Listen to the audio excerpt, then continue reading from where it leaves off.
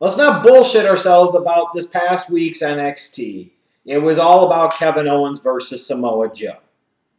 That's why everybody was going to tune in to watch on the WWE Network. That's most certainly the thing I was looking forward to on this. It was Kevin Owens versus Samoa Joe. What was going to happen? How were they going to execute it? So on and so forth. And looking at the way this show was put together, written, and produced this week, it felt like the company itself was acknowledging that, hey, we ain't got shit else for you except Kevin Owens versus Samoa Joe. I mean, that's the way it really felt. There really wasn't a whole lot to have on this week's NXT. And, you know, there's not really a whole lot of point of talking about much else other than that. It really isn't. I mean, you had the 6-person mixed tag, and that was what it was. I really didn't care.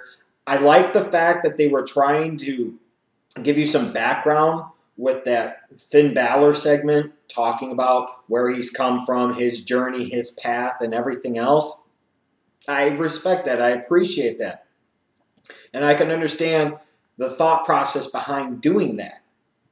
The problem is, though, is that I don't see where it's really tying in to the Finn Balor character, or the fact that he's maybe supposed to be some type of split personality with the face paint versus non-face paint, and so on and so forth. Being a conflicted soul, the inner demon, and all of that, I don't see where any of that played into anything. And that's the problem to me with Finn Balor, as I'll talk about again, is once you get past the body and face paint and the entrance, you've got nothing. And you could talk about this Japan shit and blow it out your fucking ass based off of what I've seen in NXT. I see a less than 200-pound guy who doesn't exactly have chart-topping charisma, not exactly very good on the microphone, whose matches, frankly, haven't been all that compelling to me, that literally once I sit there and I see the entrance at the big shows and I see his body paint, I'm like, that's all I need to see, because the rest of it is just a waste of time. And to me, they need to be doing more to establish what they're going for with Finn Balor as a character. The background stuff is nice. The journey stuff always plays well. But I don't think it plays well for this character and what they need to do with this character. And then I see Charlotte taking on, was it Cassie or somebody? And it doesn't fucking matter. I look at Charlotte and I'm like, you know, she's main roster ready, but she's kind of stuck in purgatory there on the River Styx because, you know, yeah, on the one hand, she's ready, but would you want to go? Yeah, you get more TV exposure, more money, but from a career standpoint, I mean, that's the problem for, you know, a lot of you will talk about the NXT 4. You think the NXT 4 will be something great and tremendous once they get up to the WWE's main roster. What the fuck are you smoking? It doesn't matter. Y'all thought the same shit about AJ Lee, who, mind you, by the way, so many of you love so much that you couldn't even be bothered to vote for her to win that women's season of NXT. You thought Paige would be this great game changer. She ain't shit. So it's like I sit there and look at Charlotte, and it's like it's good for what it is in terms of the NXT show, but she doesn't have a lot to do left on the NXT show. But I also don't want to see her go to Raw, where she's just going to be fucking criminally misused and wasted. And that's a fact. But anyways, we get to Kevin Owens and Samoa Joe, the only thing that really fucking mattered on this week's show. Heading into this, I wasn't really a fan of them doing this so soon. I thought this could have used more time to build to. I thought the build to it could have been better. You know, maybe tie in to the fact that some people actually recognize Samoa Joe and incorporate him into the Kevin Owens John Cena program. Or at least, if anything else, when Owens is bragging about on Raw, you know, maybe putting out somebody like a John Cena, have a Samoa Joe appear. You know, and tease it there. And then funnel the fans towards the network and NXT. Don't have Kevin Owens wrestle a Dolph Ziggler or any fucking buddy else. You know, the only person he should be touching right now is John Cena at this level and freaking Samoa Joe at the NXT level. They could have tied into it, cross-promoted, God forbid, much better than they did. Like I said, you know, these guys just had their face-off a couple of weeks ago and we're already jumping into the first match. Just because you can do it that soon doesn't mean that you should do it that soon.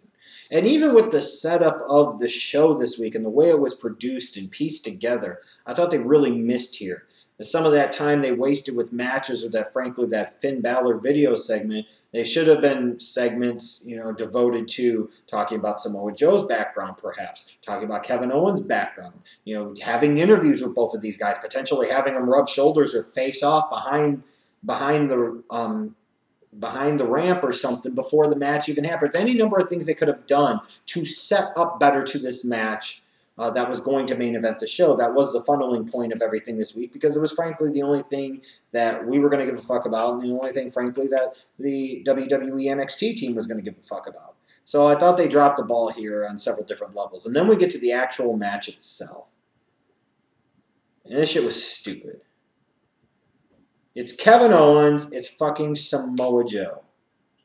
Again, just because you can have the match this soon doesn't mean you should.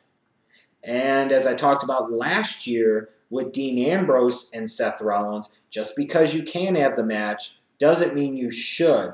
And if you can go without having the match at all, then that's the direction and path with which to go down. You didn't need to have several minutes of stupid fucking wrestling at this point in time between Kevin Owens and Samoa Joe. No, you didn't. It was stupid. Because these two guys are supposed to really hate each other. They're supposed to have this animosity.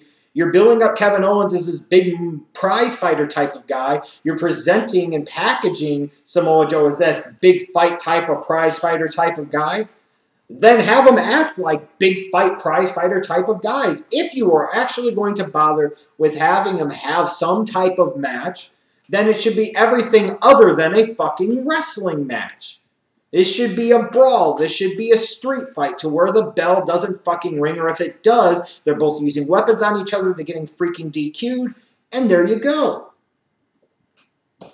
Or you could sit there and have a Kevin Owens come out, and then instead of Samoa Joe coming out, he says, I've got something else for you, and out comes fucking John Cena back from his injuries, and then again, there you fucking go.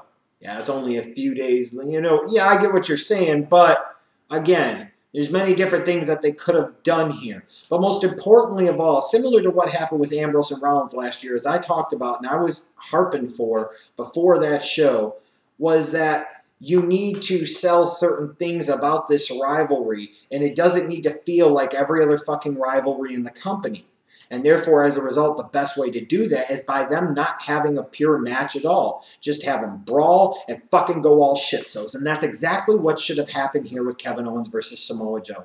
From the jump, one of them jumps the other on the ramp. They don't even fucking bother. They start fighting backstage, and it spills out to the ring area. They go through the crowd. They go through fucking security. They go through the other boys and girls. They go fighting right out of the fucking Full Sail Arena. Instead, what do you get? A few minutes of, frankly, kind of semi-lame-ass wrestling, and then these two fatties are sitting there freaking throwing half-ass Matt Morgan-style haymakers on each other. It looked terrible. This is supposed to be a big-money fight. This is supposed to be an attention-grabbing rivalry. And instead, these guys are throwing sweet potatoes at 50% velocity that are hardly connecting with each other. It looks like shit. Understand, professional wrestling, sports entertainment is scripted. It's planned out. It's mapped out. And many of the things that we see, we understand are scripted, mapped out, planned out. So every once in a while, it's nice and okay to have something that doesn't feel that fucking way. But instead, that's exactly what the fuck NXT gave us this week. They gave us more of the same old bullshit.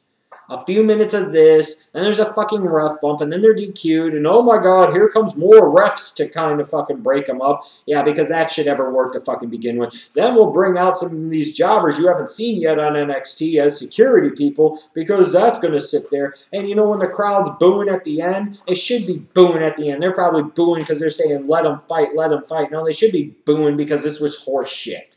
This was absolute horse shit. For those of you that praise NXT like it's the greatest fucking thing ever, they do a pretty good job with their 2-hour specials. There's no question about that. They do a consistently good job of at least delivering a solid show, if not a very, very good show. But their television, so to speak, on a week-in, week-out basis needs a lot of work. If this is the future of the WWE, how fucking lame is the future of this company going forward?